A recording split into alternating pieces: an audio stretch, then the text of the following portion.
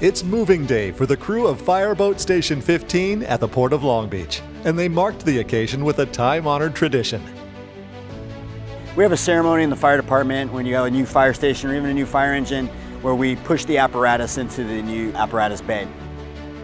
So as the engineer, I just guided the engine in, but you saw those guys, I watched them push the 40,000-pound engine in.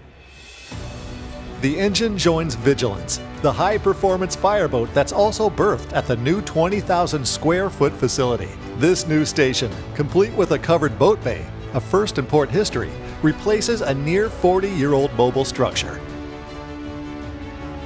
Space is the big thing, because our last fire station was a temporary housing for a couple years, but that started in the late 80s.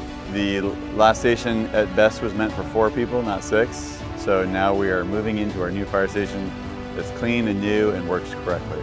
The fun part of it is getting all of our personal gear over, fixing our new kitchen up, doing all the things that anybody else would moving into a new place.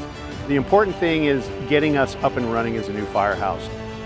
Overlooking the outer harbor, Fireboat Station 15 is a major component in a program to modernize fire safety services within the Port of Long Beach.